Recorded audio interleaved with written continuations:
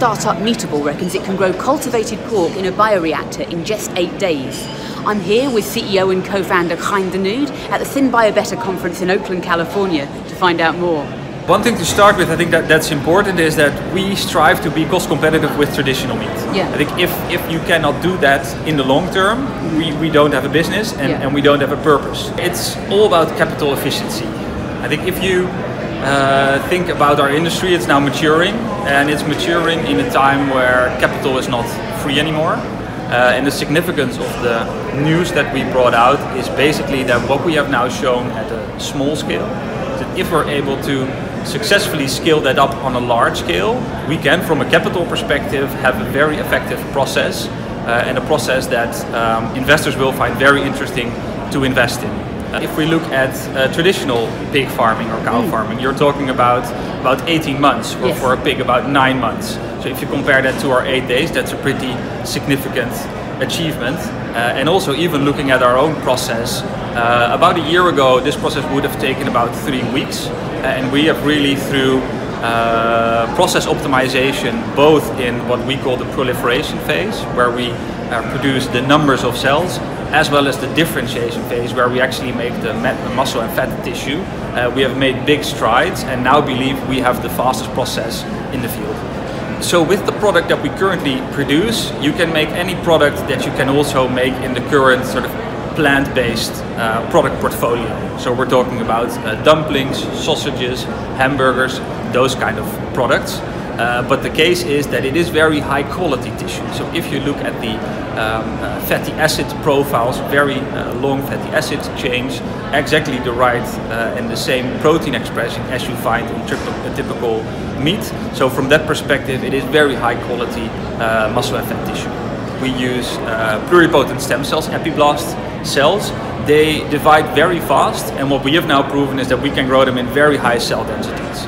And that basically means that per liter of bioreactor capacity or per euro of investment, we create a lot of biomass. And then the second step is that we can, and that's with our proprietary technology, our OptioX technology, we can actually make that into very high quality fat and muscle tissue within a couple of days.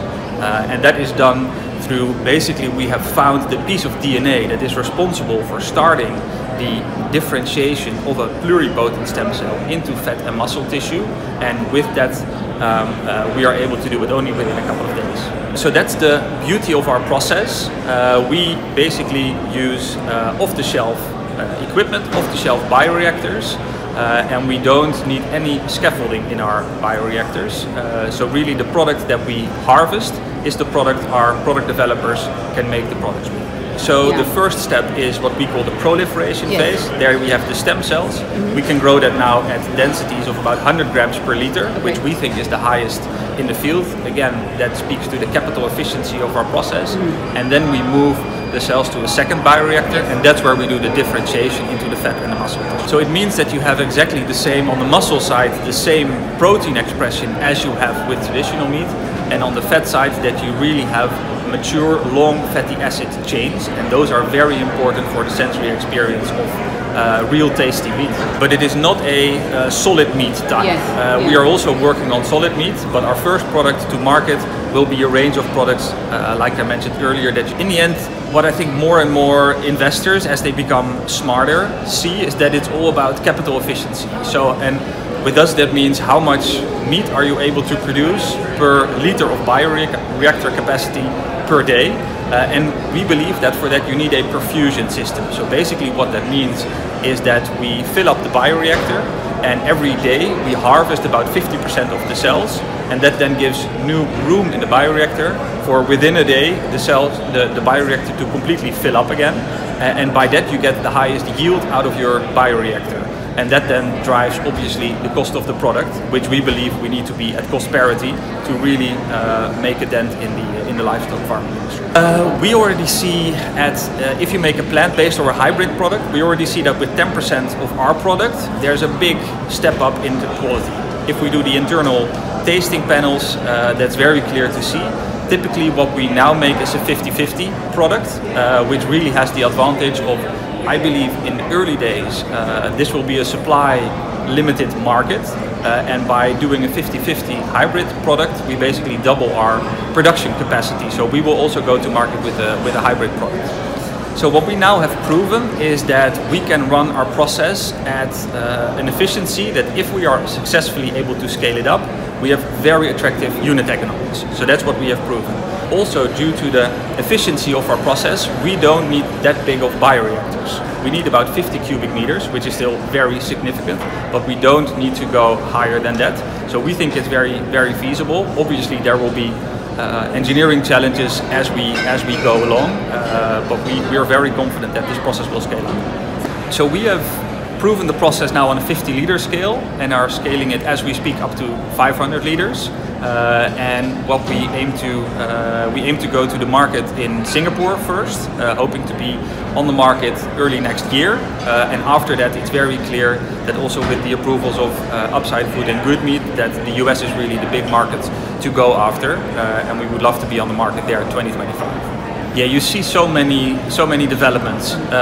For example, we have a collaboration with DSM, a Dutch food tech corporate, and with them we have been able to reduce the price of one of the ingredients with 99%. And I think you see a lot of that going on. Another company that I think is worth mentioning is Genetics, who does something similar, and also indeed on the bio process. For example, Arc Biotech is a very interesting technology that we're watching, and indeed that makes us very comfortable that the challenges that are ahead in scaling this to an industry scale are very doable. So we've raised $60 million to date, and we already knew when we started this that this was going to be a long game, and that we had to fund through a down cycle.